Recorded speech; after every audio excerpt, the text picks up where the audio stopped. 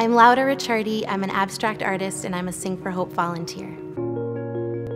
The first step was to kind of sand down all of the varnish that was on top of the piano, and just looking at kind of that stripped down piece of wood, I realized maybe I should incorporate the natural aspects of the wood and of the piano into the design. In the age of like email and text message, there's so many things that are missing, and one of them is hand-drawn lettering, handwriting.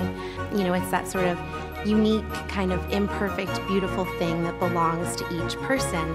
So I thought, well, what if I leave a space on the piano for anyone who comes by to leave their own thumbprint? I've been inspired by the Sing for Hope piano project pretty much since I first saw the pianos on the street.